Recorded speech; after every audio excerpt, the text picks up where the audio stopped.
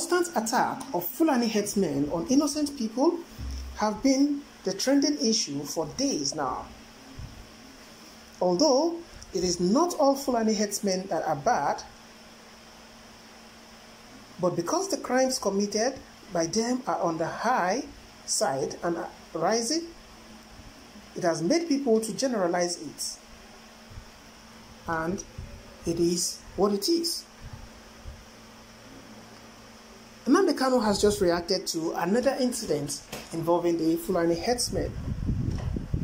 Though it is only the southwest farmers that cried out initially, but the whole region has taken it up. Some governors in the southwest has even abolished open grazing, while some has restricted the movement of herders in the state. Just recently, the popular human rights activist NNAMDI KANU and the leader of the indigenous people of Biafra, IPOB, took to his official Twitter page to address the farmer herders crisis. NNAMDI KANU tweeted saying, "If it's true that these herdsmen are merely looking for the green pastures of the south to graze, why then did they abandon the expansive green pastures of the north that lie fallow in the lower Sahel? Don't believe the hype. They are not herders. They are terrorists in disguise." He said, if it is true that these herdsmen are merely looking for greener pastures of the south to graze, the question now is, why then did they abandon the expansive green pastures of the north that lie fallow in the lower Sahel? That is a very, very huge question.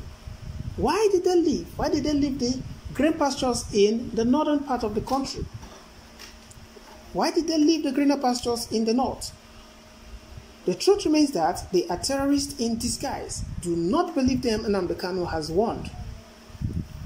This is a special message to the people of the south. Well, so many herders had said that they are only in other states because they are in search of a better pasture for their cattle and cows. And in the process, some of them are damaging some farmers' works. In one of the interviews that was held with Sunday Igboho, he said, enough of the atrocities committed by the herdsmen. He has even chased them out of his own community in Oyo State. NNAMDI KANU said that there are lots of grass in the north, but they chose the southeast and the southwest because of their ulterior motives. However, it remains to be seen if there's going to be a change based on the outcry by so many people from the southern part of the country, both the southwest and the southeastern part of the country. Probably the outcry will make them to change or to readdress some of these issues. It is what it is. Well, let's take a few reactions and hear what people are saying concerning this particular news story as it were. Absolutely true, says Mr. King K. Those are not herders nor bandits. They are terrorists with the aim of conquering the South and the Christians. Guys, do you agree with this particular news story? Well, to a very large extent, you know, even if one do not seem to, or even if it is not looking like it, but from the look of things, or from the critical assessment and scrutiny of the situation of things, one may have no, other reasons but to agree with Mazi NNAMDI KANU on this particular one. These guys are truly trying to carry out the ulterior motive that they probably have. There is an agenda, there is a mission, there is a plan. And from the look of things, they are seeking to carry out such plan, such agenda, against the people. Well, it is what it is. What are your thoughts concerning this particular issue? Mazi Obi says, they can't deceive anybody anymore. because their job don't cast. Everyone has woken up and all eyes are wide open. Fulani, it is now cross and die. Well, it is what it is. Eyes are beginning to open. Don't forget that Nnamdi Kanu had warned about this, so many times, but it's as if people did not listen. People never believed him. People never took him serious. But right now, it is beginning to happen, and everybody is beginning to see things by themselves. People are saying that there is an agenda hidden somewhere that these people are probably carrying out, as it were. There's either a Fulanization agenda or there's an Islamization agenda. All towards the end of taking over or dominating the southern part of the country. They have already conquered the Hausas. So they are gradually looking to conquer the southwest and the southeastern part of the country. Like Nnamdi Kanu says, don't fall for it. Don't be deceived.